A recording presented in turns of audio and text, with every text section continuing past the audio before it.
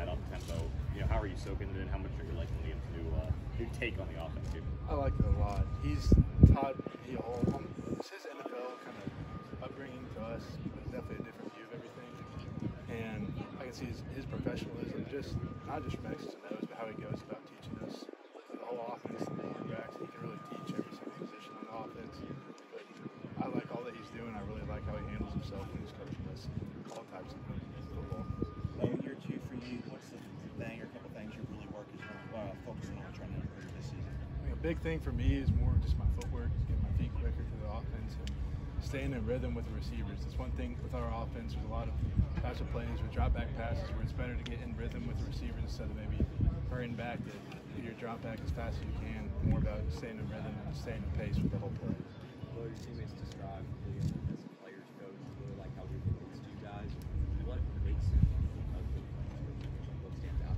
I think he just understands that for a college student athlete, that there's a lot of stuff that could be going on with all these types of guys' lives. You could be away. For me, I'm from Lexington, so it's not as difficult for me sometimes. But some person could be homesick or has some problems going on at home with their family.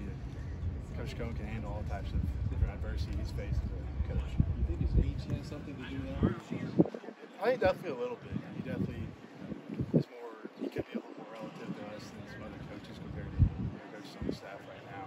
But it does, and I think even as he ages on, he'll still stay real close to all the players. Well, this is your third offense, I think, in the last 4 years, dating back to high school. Yes. How different is it, and how well does it fit your skill set? It's the main difference to me. Is kind of goes back to just the philosophies of throwing the football. Like in previous years, I've had just a lot of types of kind of a more spread type philosophy of dropping back as fast as you can, and not as much about rhythm of a play. And now we're in the huddle. There's a lot more It's a lot more about your kind of style and how you go about yourself. You're talking to your teammates in the huddle, how you go about it once you break the huddle and go to the line. There's a lot more type of non-actual football things that matter in this type of offense.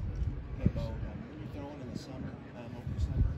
Everybody's talking about Wandale and Josh Ali, obviously. Is there any receivers that are really making moves that caught your eye outside of those two? There's a bunch all throughout the roster. There's freshmen coming up. There's guys who've been there for a while that will always make good plays for us. I know there'll be definitely Wandale and Josh will make a bunch of plays, but there'll also be a bunch of other guys in the field that will also. What's the most important trait, for the guy that's out there on Saturdays? I think just have a confidence about himself, but not a confidence. You got to have the ability to make all types of throws, all types of reads as fast as you can, but also keep the team under control. If anything gets too hot, if it's a big moment, you got to stay cool and stay collected.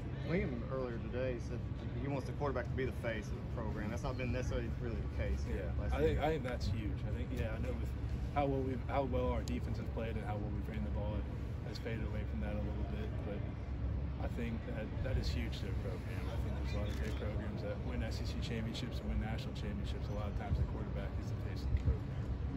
You were in shotgun in high school, shotgun last year. How much more under center do you feel you're on?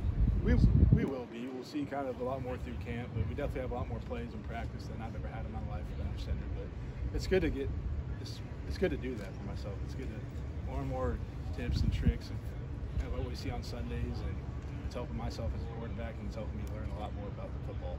Well, your dad had to be pretty patient before he got his shot right here. Have y'all talked about that much? Because that comes with playing quarterback. I'd say like a little bit, but we always talk about whenever I'm on the field and whenever my shot is this year, always got to be ready no matter whatever the situation is. With us competing this year, I know all of us will be ready to play at any time. And me and my dad just talk about just whenever you're on the field, just play your heart down and play the best you can. Well, how do you think of an open competition like this, not only as your position, but entering the offseason for the team, kind of knowing that this is something that's I think it's good. I think all the guys know on the team, and I know me, Will, and Joey are real good friends and real close, and we all know that we want the best quarterback to start, and we all want ourselves, and we all want the best for the team, and I know all the other teammates do. It's good. It's going to make all of us better.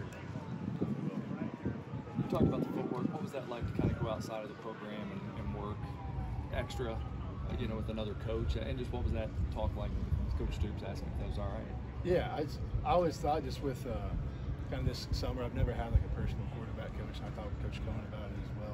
And me and Will actually both work with the same guy, and Will's worked with him a little bit longer than I have, so he's a little more advanced in his type of teachings than I am.